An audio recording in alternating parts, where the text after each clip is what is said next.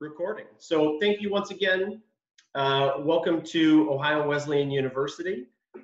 This is a session about getting connected through our signature program at Ohio Wesleyan, the OWU Connection. My name is Rob Walton. I'm Associate Director of Admission in the Office of Admission at Ohio Wesleyan. And in just a minute, I'm going to let our panelists introduce themselves very quickly. And then Daryl Albin is going to talk through the maybe high-level view of the OWU Connection. The signature tagline to that is to think big, go global, and get real. And we're going to break that out. We're going to tease that out and understand a little bit more of what that looks like. So without further ado, maybe I will turn it over to Lisa first. And if we could go through Lisa, Shayla, Megan, and then maybe ending with Daryl so that he can get started. Sure. Thanks, Rob.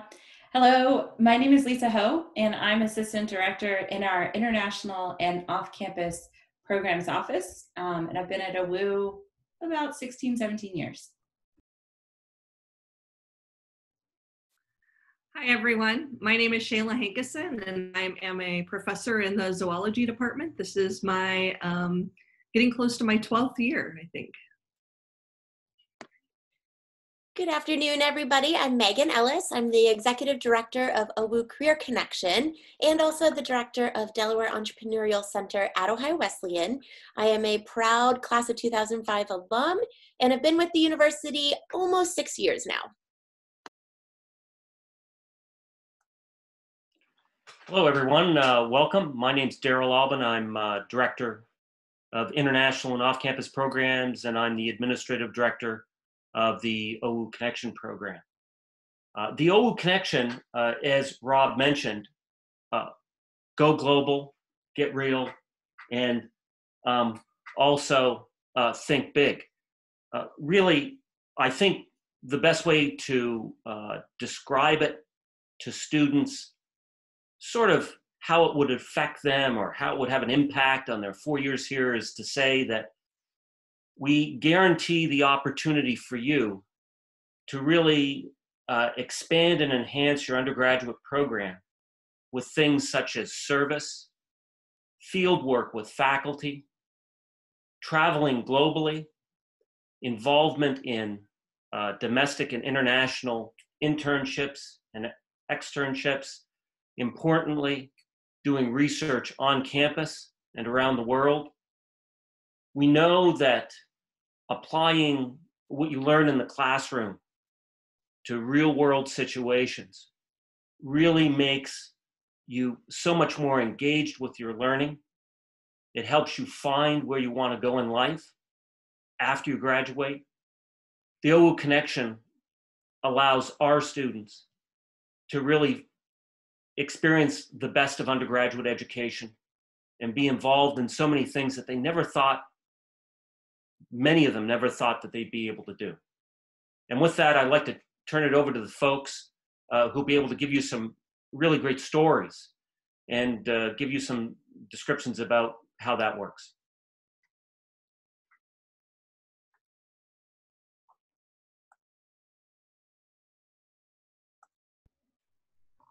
So I'm thinking maybe we should start with the Think Big. And maybe Shayla could go first and talk about some of the great research that she's done with students. Thank you, Lisa. I would love to. Oh, so there's one of my colleagues in the sciences. That's Dr. Amy Dowling. And that's actually a great transition into, I think, that faculty and staff sort of bridge across all of those areas. But when we're talking about the think big part, what we're really interested in for the OWU Connection is how to take that classroom experience and turn it into something bigger and more global, and not just learning for that class, but learning on a really bigger scale. And so if I'm guessing a little here, but I'm betting that my colleague, Dr. Downing, in this photo is teaching one of her marine biology labs where students spend the semester learning about marine biology and how to mathematically model this. She teaches with a professor from the math department. And then they spend spring break at a field station in the Caribbean actually collecting data and testing their model and learning about how all of these things work. So many of us as faculty, not just in the sciences, but across OWU, are participating in these travel learning courses where we, not only learn in the classroom, but we really try and bring those learning materials outside of the classroom. So I've been part of Biology of East Africa, island biology that goes to the Galapagos Islands, and with a colleague, Castles and Cathedrals that went to Europe and looked at those. So again, these are not just science classes, but really across the board. Personally, I'm also the liaison with Columbus Zoo and Aquarium. So I love helping students take the classroom knowledge that they've learned and then bring that into part of an internship, including a research internship at the Columbus Zoo. And working with those research students as part of independent studies, as part of our 10-week paid summer science research program. Those are more ways that we, again, try and not just teach you the classroom material, which is great, and we have a great set of faculty, have great colleagues teaching that, but apply it in a broader way to see how we can really take those things and show you how they're applicable outside of those classroom as well. This, as I mentioned, the Summer Science Research Program is another one of these fantastic opportunities. So a 10-week program where you're staying here on campus, basically working as a full-time scientist with the faculty that are doing their research. That's the case with, I've had students do that summer science and then they've continued on, and then currently I'm working with a group that's finishing that research up, and we're hoping to submit it all for publication by the end of this semester with those students as authors. And then, like I said, finally, also some of these other internships, independent studies, all of these different ways that we really are finding ways to work with students to give them those opportunities to bring those studies to life and to get to know them even more on a one-on-one basis. Awesome. Thank you, Dr. Hankinson. I think I'll go next, if that's okay, Megan, and talk about going global. Some of what Dr. Hankinson just shared there were experiences that students have had off campus or even globally, internationally. We send students all around the world every year as a part of our traditional study abroad programs and our study away programs. So we have domestic and international sites. We actually have over 450 locations that students can study abroad or study away at. We also have the travel learning courses that Dr. Hankinson mentioned. So these are faculty designed and faculty curated and led experiences with students attached to a parent course that you would take in the classroom on campus. So you would take the course during the semester, and then at some point in time in the term, you would have a travel component where you would go with your faculty to another location, either again, domestic or international, and really have that field experience of the class. And you heard a lot about the sciences because Dr. Hankinson is in our natural science department, but also she shared a little bit about some history. So we do have courses in every discipline, everything you can imagine, from the natural sciences to social sciences to the arts and humanities. So really whatever you're interested in, you could take a course and then go with a faculty member. And the thing that I like best about travel learning courses is I think they're really an entry into the OWU Connection. If you haven't traveled internationally before, maybe like myself, I never went international until actually well after college, but definitely not before I came to school. I didn't have a passport. So I think the idea of doing something international right away would have been intimidating, but that's why I like the travel learning courses, because you get that chance to go with a faculty member. And they kind of do all the heavy lifting. You know, they book the flights, they book the hotels, the food, all that sort of thing. So that's what a travel learning course is like. You can do it in your major, or you could do it just to fulfill one of our general requirements for graduation. The other part of going global are grant-funded projects that students kind of design themselves. So if you can think big and think about a big idea, whether it involves research, an internship, maybe even an international internship, just a theory that you have that you'd like to explore more. Maybe it's service, maybe it's something you've already done in high school that you'd like to do again and go with a group of students. You can design your own theory to practice grant and propose that, You have to come up with the budget, you have to come up with the itinerary. We help you do all these things, so don't worry about that part. But if you can come up with a really good project and the faculty evaluate these proposals and fund them, it's fully funded. So that's really exciting. We also have some small grant opportunities if it's maybe not so big, but you need up to $1,000 to do something even on campus. Those are the kinds of experiences that you can have as a part of the OWU Connection. And I'll take it from here because I love, as we go through all of these elements of the OWU Connection, they all start combining these skills. They help all of our students develop these skills that employers in grad schools say over and over again that this is what they're looking for in their candidates. So in their future employees, in their future students at graduate school.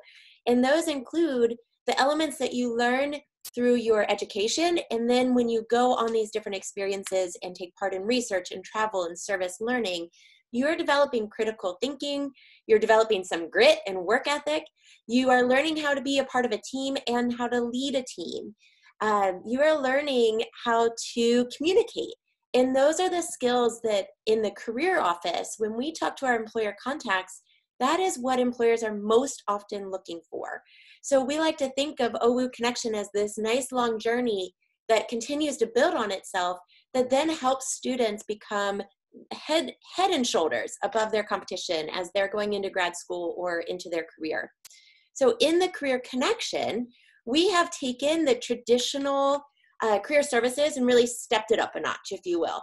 So now we are trying to integrate and be kind of woven into the daily life on campus. So we have started to create career communities, and people in those communities are called career catalysts. And essentially they're your own personal career coach. So we right now have a career catalyst in the econ and business department, another in the STEM fields. And then because of great alumni, we were able to start hiring actually for careers in social impact. So within the next few years, we'll continue to add career catalysts and add career communities. And they are there to work hands-on with students and also partner with faculty to make sure that our students are best prepared for whatever their future is. We always talk about that we're not here just to help you get that very first job. It's to prepare you with the tools to navigate your whole successful, fulfilling career, wherever that may be.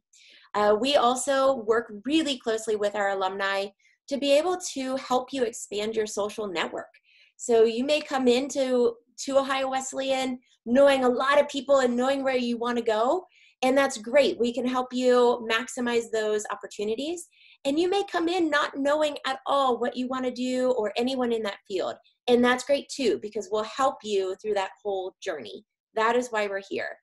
Just as Lisa talked about with grants for traveling, we also provide internship grants, so to help offset expenses. So we're trying to remove barriers that you might have as you're looking into internship experiences. Somebody like Sophia here. So Sophia was connected to one of our alums in Dallas, and she was able to secure an internship in Dallas with Citibank. We were able to provide some funding to help her do that.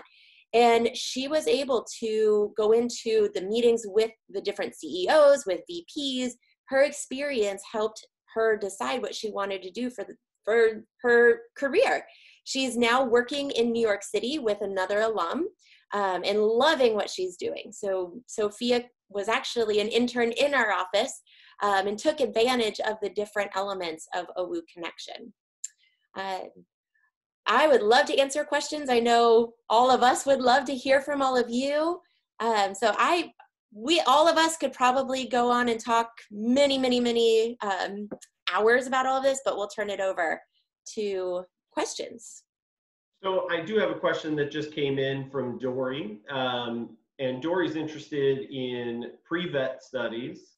And could you talk a little bit, and whoever wants to chime in here, but how do we place students in things like, veterinary programs or maybe some other pre-professional programs?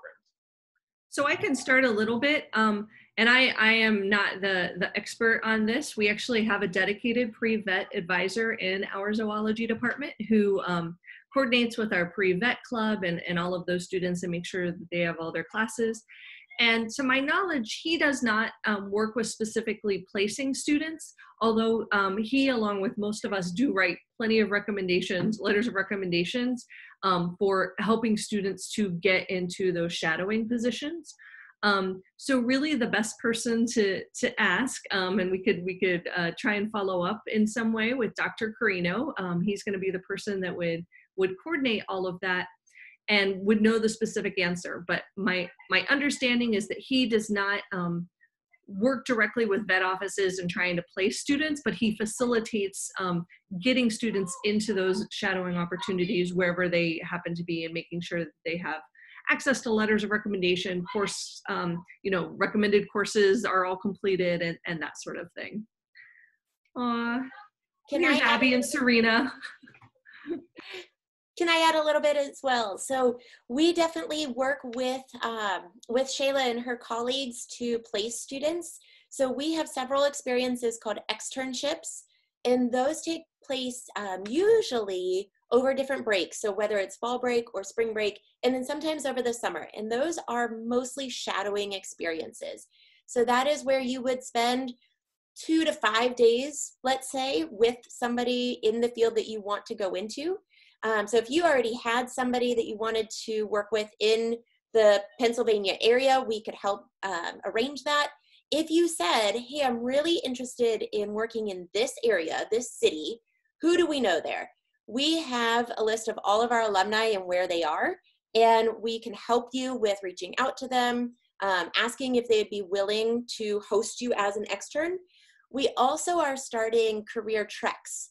This is a little bit different than what you're specifically asking, but it's still really fun what we're doing.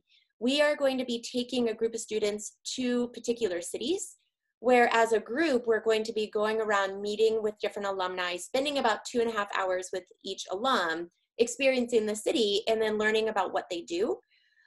So that's coming up, but we help a lot with externship and shadowing experiences as well. And then if I could just ring in at the end here to talk a little bit about what that might look like financially. So I think the question was specifically about, Dory had asked about, shadowing a vet elsewhere. So we had a student this summer who did a 6-week, I think it was 5 or 6 week shadow of a vet in Texas. So the student lives locally and she had experience working in sort of your regular domestic veterinarian office in the suburbs of Columbus, working with domesticated animals, but she was very interested in what it would look like to work as a vet on a ranch, working with large animals. So horses, cattle, just what you could imagine living in rural Texas and working near a ranch. And so she wrote a theory to practice grant, and she connected with a doctor through a family friend, a veterinarian. So I will say some of these referrals do come through faculty, but I hear as often as not students who kind of reach out and make their own connections and find places that they want to go. And so she wrote a theory to practice grant to cover her living expenses for the 6 weeks she was in Texas. We covered her gas and mileage to get out there, the time that she was living there to rent a room, and then all of her food expenses while she was doing the internship. So that's kind of what a theory to practice grant looks like. And the idea there is that you're most likely giving up really valuable weeks in the summer that you would be working at home, making money towards school. And we realize that that's a sacrifice. So if a grant can offset some of your expenses, then that helps, cushion that opportunity for you. So that's an example. We funded numerous other experiences that the picture that was up earlier with Serena and Abby was actually, they were working at a wildlife rescue in Zimbabwe. And I think a really quick fun thing about that photo is that Abby will share with you that was a really significant experience for her in terms of guiding what she wanted to do vocationally. So she thought she wanted to go into animal care.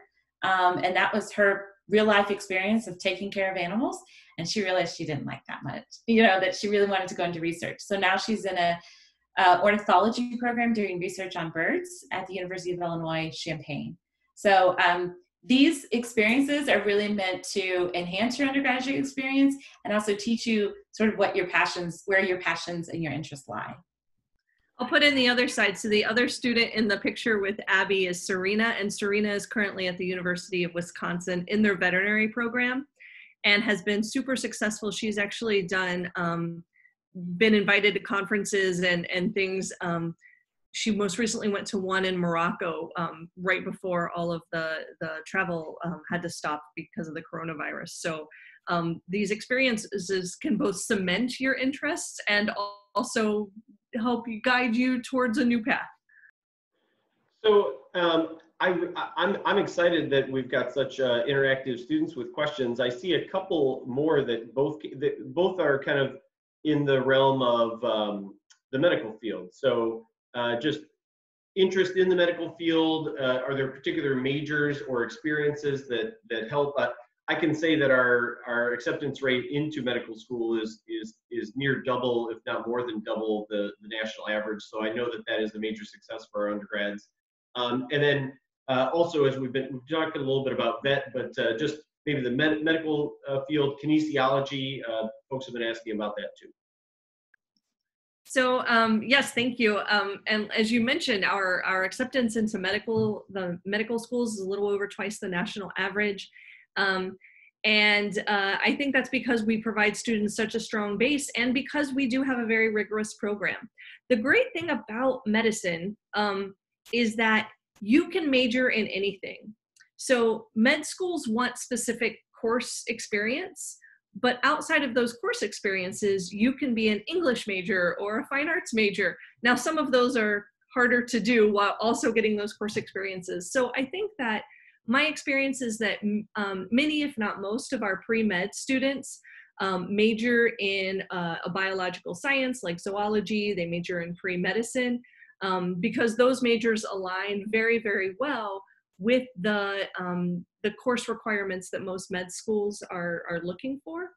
But again, there's not a required, so you don't have to be a specific major, and even some of our pre-med majors really explore out and try and sort of get into some other major minor combinations or some different things that are out there.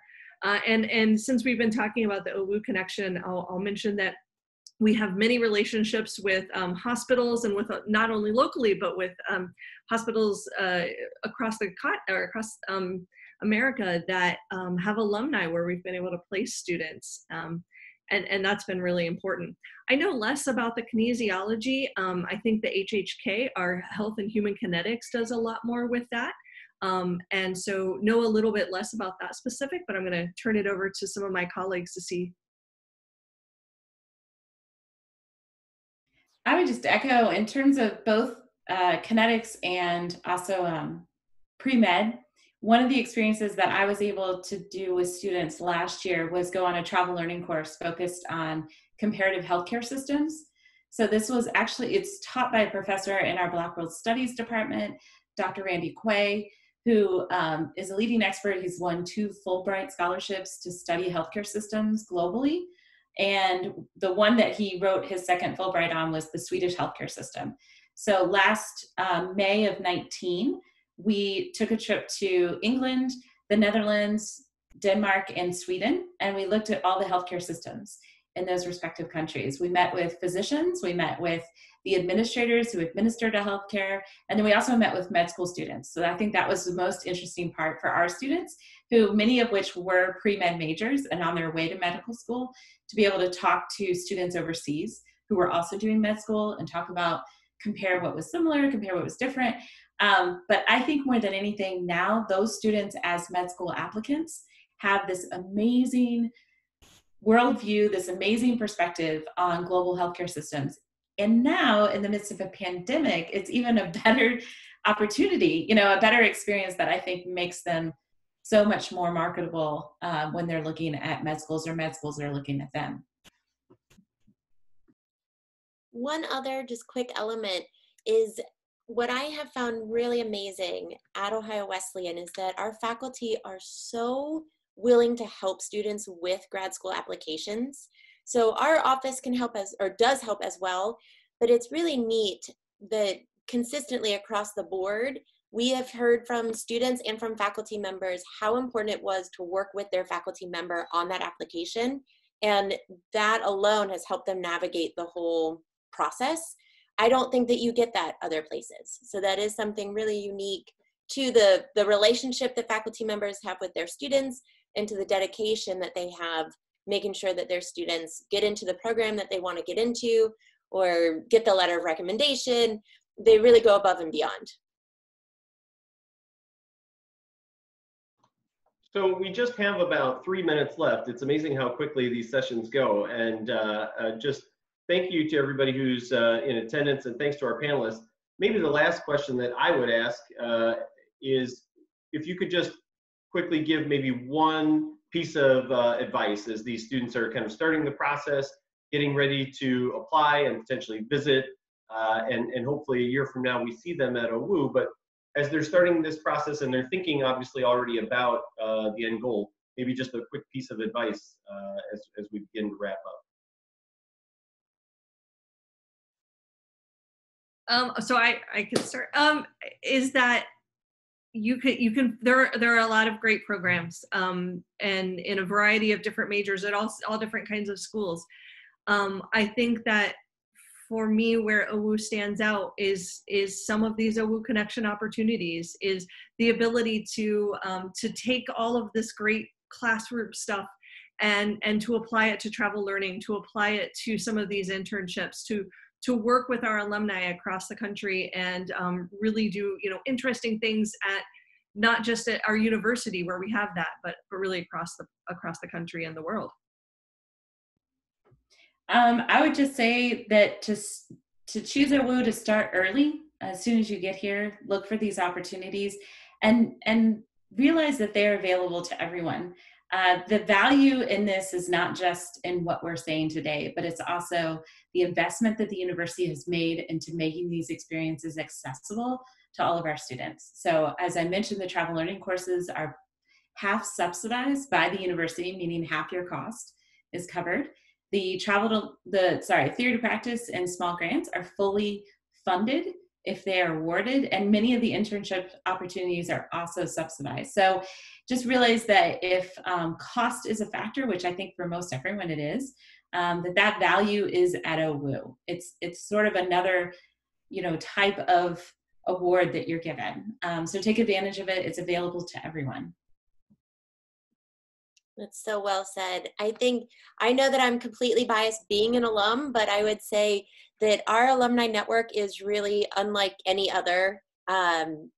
We truly mean it when we say that we look out for our fellow bishops. And, when we pick up a phone and call somebody to say, hey, can you host this person or could you have a chat? It is always yes. And so I think that really makes a big difference. It is truly a family that you're a part of forever. Well, thanks again. I just put some information into the chat.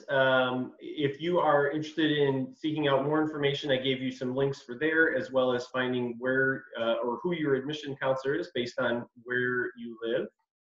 If you're interested in scheduling a virtual tour or an in-person tour, we are taking tours around our campus. We also have our virtual tour. Both those links are available. I put my contact information as well. If you just had a quick question, I'm happy to field any of those questions and redirect them wherever you need. I hope that today's interactive virtual information session was useful to all of you. Thank you to our panelists. I would encourage you to go to owu.edu to check out our podcast, our Bishop Banter, all of our YouTube and various links for some more interactions just like this. Thank you for joining us. I hope that we'll see you at a few more of our sessions coming up this afternoon. And you can schedule an individual one-on-one appointment with any number of the admissions counselors from OWU in your Visit Days portal. So I appreciate you joining us today, and go Bishops.